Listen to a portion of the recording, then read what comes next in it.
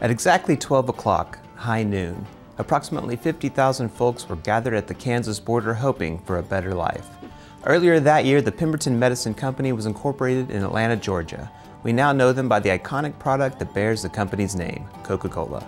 Benjamin Harrison, who by the way looks almost exactly like Obi-Wan Kenobi, had just become the 23rd President of the United States. Later in that same year, the Wall Street Journal would be established and Van Gogh would paint Starry Night.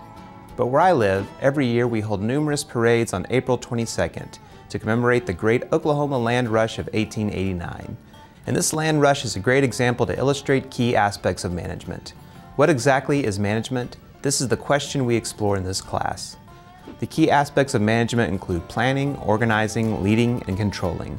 We see considerable elements of planning in the land rush. For example, the kind of planning that led to this event was accomplished years prior when President Lincoln signed the Homestead Act of 1862, which allowed settlers in new lands to claim lots of up to 160 acres. Some advanced and illegal planning manifested when folks known as the Sooners entered and staked their claims before the legal entry time. Organizing occurred when, after only a half day, the towns of Guthrie and Oklahoma City were born with over 10,000 new residents. The town then needed the next element of management, leadership, such as that found by the first provisional mayor, William L. Couch. Unfortunately, his leadership efforts were short-lived, as he was murdered in a dispute over his own land claim shortly after he left office. The fourth and final key element of management is controlling. Although developed years later, Oklahoma is known for an innovative device created by two Oklahomans that helped control car location while generating income for the city. The world's first working parking meter appeared in Oklahoma City in 1935. In this class, you'll learn about different types of managers, the nature of managerial work, the relationships between management and the performance of firms. Those involved in the land rush of 1889 became the first citizens of Oklahoma.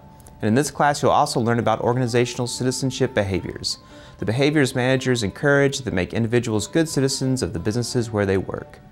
Management relates to individuals, groups, and organizations, and we'll learn about all of these types of management in this class. As Will Rogers once said, there are three types of men: the one that learns by reading, the few who learn by observation, the rest of them have to pee on the electric fence for themselves. To help better understand certain elements of management, I encourage you to explore your learning style as you begin this course and start on your journey to learn more about management, because we all have something we can better manage and our own learning is a great place to start.